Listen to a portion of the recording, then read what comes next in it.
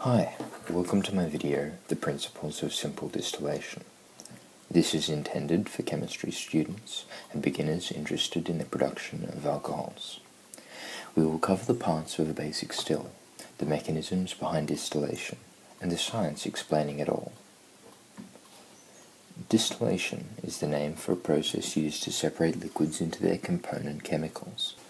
The distillation process is the vaporization of one or more components of a mixture, followed by their collection. In a generic distillation reaction, the reactant is a mixture of many chemicals, and they are often of low concentration. The product is a high concentrate of only one or a few of these chemicals. Distillation is used in many industries, including chemistry, manufacturing, and the production of homemade alcohol. The two mechanisms which are utilized by distillation are evaporation and condensation. These are both part of the hydrologic cycle, or water cycle. Substances undergo what is called a phase change when their energy state is altered enough. These phase changes that you likely already know are solids to liquids and liquids to gases. These changes are almost always reversible. To cause a phase change, we can add or remove energy from a substance. The easiest method of doing this is to heat it or cool it. This heating and cooling is vital to distillation. The components of a still are designed to create these changes. To distill, we must have a chamber for evaporation and a means of condensing steam. These phase changes allow us to filter our substance according to the types of molecules it is comprised of. We would call the substance the reactant in chemistry, and the fermented wort or mash in brewing. The chamber where the evaporation occurs is usually heated by a heating mantle or hot plate.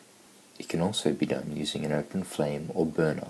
Historically, this is what was used, but distillation usually produces highly combustible fuels and alcohols, so that can be quite dangerous. The result of the heating is that the reactant begins to vaporize.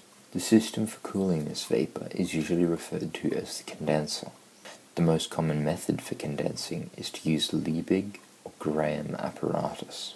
The hot vapor is forced due to its own pressure through the inner coils of the condenser. Colder fluid, usually water, is pumped through the outer sleeve. This results in a decrease in the temperature of the vapor, allowing it to take a liquid state again. After this has occurred, the product, or distillate, can be drawn off. The entire distillation process is dependent on the different molecular structures of chemicals.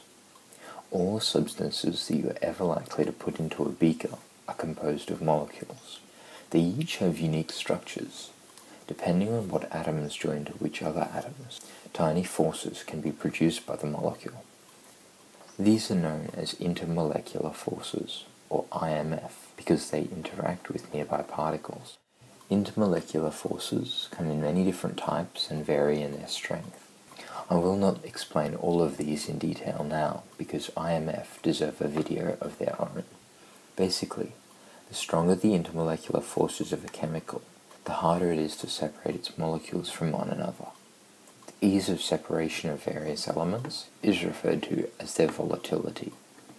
Highly volatile substances have weak intermolecular forces, and so they vaporize easily, and vice versa. When we put a reactant or wort or mash into the still, it is a mixture of multiple constituents. If you are brewing, these are caused by the fermentation process. By heating the whole reactant to a specific temperature, we can evaporate all chemicals with a boiling point equal to and less than this point. Here is a table showing the boiling points of many chemicals. As you can see, the first alcohol, methanol, begins to boil at around 66 degrees Celsius. That's 151 degrees for anyone using freedom units. If you look down the chart, you will find ethanol. That's the main ingredient in most spirits, including vodka.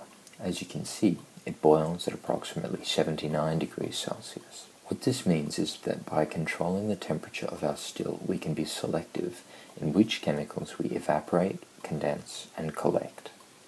It's time to do a practical example. Say I want to distill spirits. I would start with my fermented wort or mash, This will comprise a mixture of water, ethanol, carbon dioxide, sugars, and possibly a few other chemicals, including other alcohols. In its current state, the mash is like a kind of beer. It has low alcohol content, between 5 and 20%, and contains proteins and carbohydrates as well as sugar.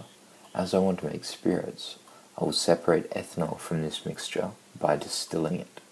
I will put the mash in the still and heat it. As the temperature rises, chemicals will be evaporated in order of boiling point. Once the temperature of the mixture reaches 79 degrees Celsius, or 173 degrees Fahrenheit, I would change the receptacle that I'm draining distillate into.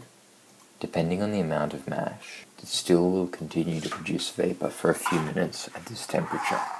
Once the still reaches approximately 80 degrees Celsius, I should change the distillate beaker back to the original one. The heat source would then be removed. Changing of the receptacles during a distillation run is very important. This is because the first beaker could contain any number of chemicals, as long as they have boiling points anywhere from room temperature to 79 degrees Celsius, and even above 82 degrees. The second beaker, however, contains up to 96% ethanol. If you consume this distillate, it would be very similar to that of vodka. However, the first beaker is a fast track to liver failure and alcohol poisoning. This is because it potentially contains acetone and octane.